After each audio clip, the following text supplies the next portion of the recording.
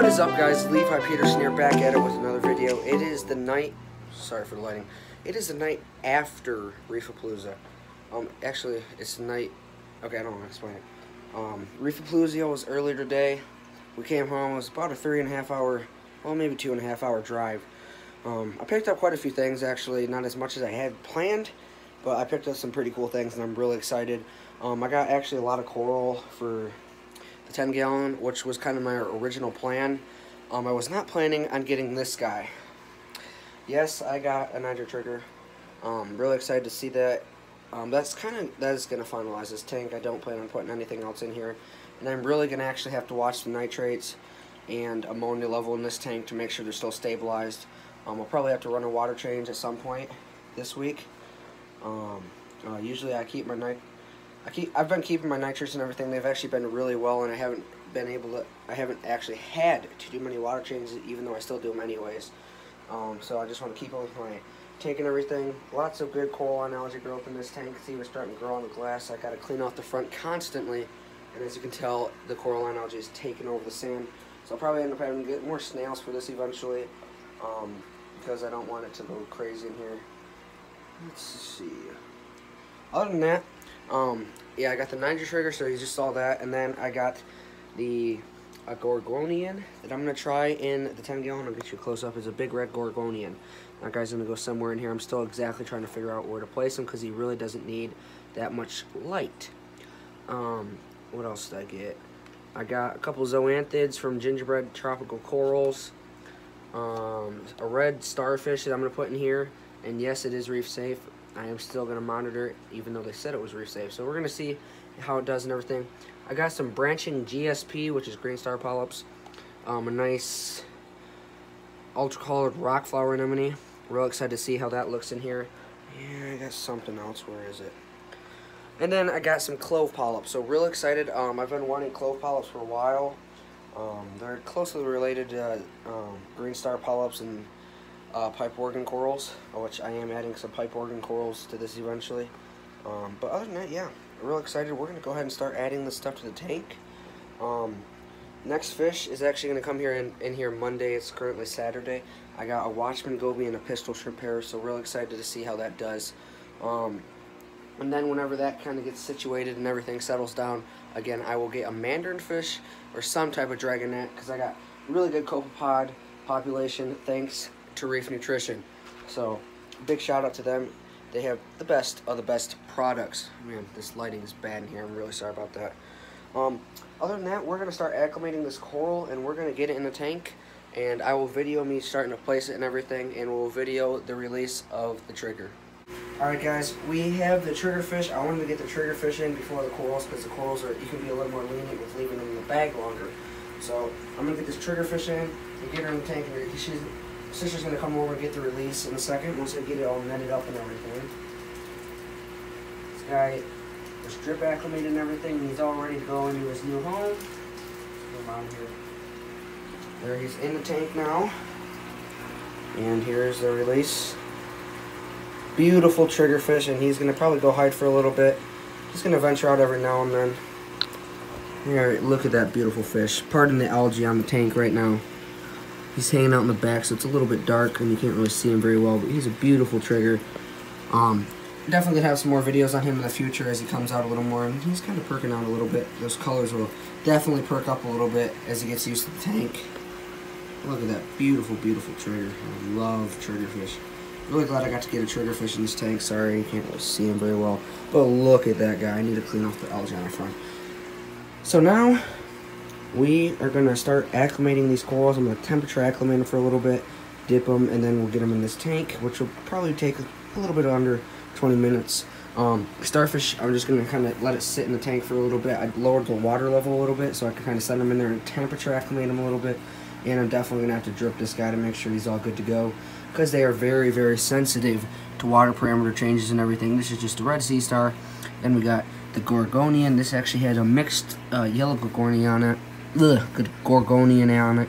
So I'm gonna set the gorgonian probably towards the back where that macro is, because they can kind of stay out of the light a little better, because they're non-photosynthetic. And then I got some branching green star polyps, some zoas, that are already opened up. Those are some Bam Bam Zoas. I'll probably set near that mushroom right on top of that macro, or somewhere else where I can find a spot for it, because I'm going to kind of try to grow the Zoas out on top here. And then we have the clove polyps right here. And then ultra colored rock flower that I'm going to set in here, probably near the top of that, right there in that area. It will probably move to where it likes to be, so I'm going to have to watch it so it doesn't sting the corals. But I'm going to try to get it to attach there, and hopefully it'll look very cool in that spot. Other than that, this tank's getting close to being fully stocked with corals. I got a Duncan down below, and I'm still trying to move some things around to figure out where exactly it's going to stay full time.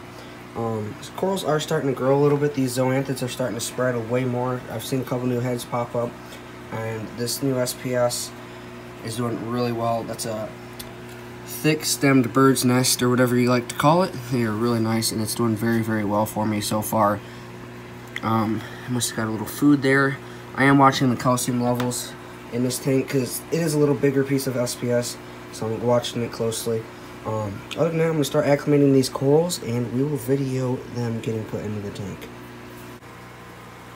Okay guys, now I actually didn't get footage of me placing the corals, but I will show you exactly where I placed every single one of the corals. Obviously you can tell not everything's opened up right now. The light was turned off for a little while, but I will show you what I got today fully all in this tank.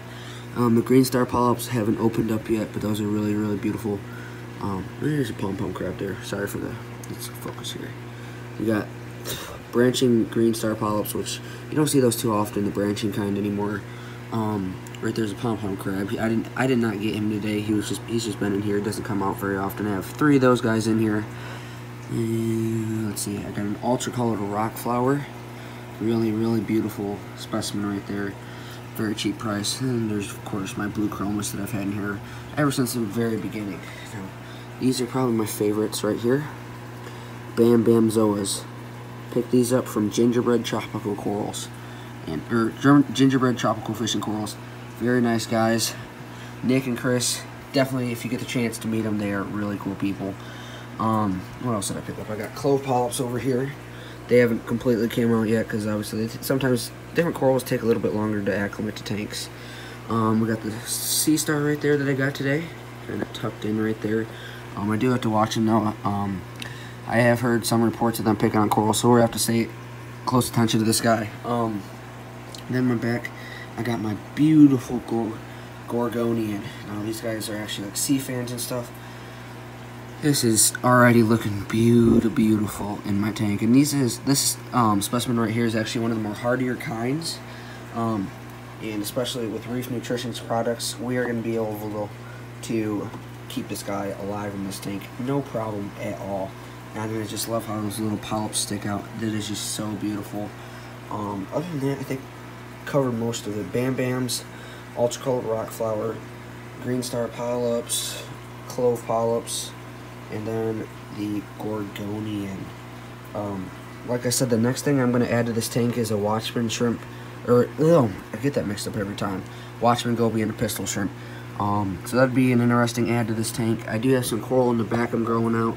I got a blue ribbon sea fan back there, and there's another piece of chalice on a frag, and then there's some more zoas kind of spread out in the back there that I'm trying to grow out before I add them up front to display them. But I am just in love with these Bam Bams. That is my favorite color. Orange is my favorite color. Picked up 2 orange type things today. That'll probably be all the orange I add to this tank. I'm gonna be honest with you, when I first got this, it almost looked fake when I set it in the tank because none of the polyps were open. All the polyps are open, and they are doing good. It looks so beautiful.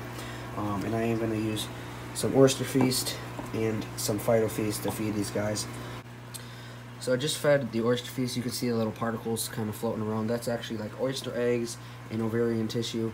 And it's really good for corals, sea fans, and many other invertebrates.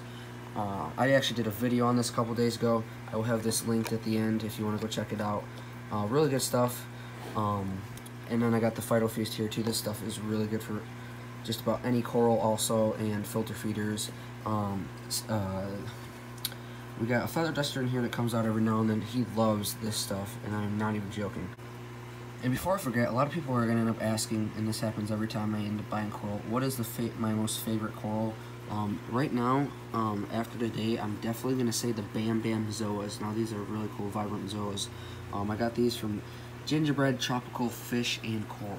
And Naked Berry, like I said, they are really nice guys, and they have a good coral selection and relatively good prices. My second favorite is definitely the Gorgonian. These guys are just really, really cool, and I'm really excited to see these in my tank and everything. I've actually been feeding this Phyto Feast and Oyster Feast, like I said earlier in the video. The Gorgonian is already ate quite a bit of this stuff. And like I said, sorry for my speech. I'm really, really tired, and I actually need to get some sleep tonight. Bird's Nest is doing really, really good, actually. So far, so I need to probably start dosing my tank because it's starting to close up a little bit. I'm not sure if it's actually eating or not because I did spray some Phyto Feast in there and stuff like that. So I'll probably put one more little squirt in there for the Gorgonian, and we'll call it a night. Flip the camera around here, right up here. We got the triggerfish, and he's doing really good.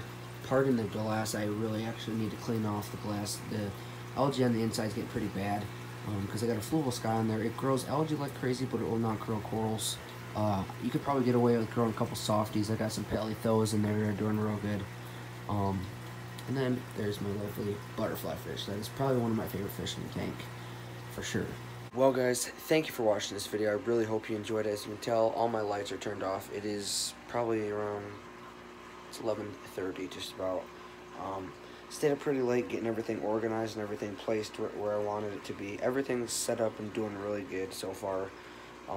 Like I said, favorite coral, definitely the Bam Bam and the Gorgonians, or the Gorgonian. Really excited to see that grow and everything. And I love watching it eat because it's just so cool how it just all closes in on it and everything.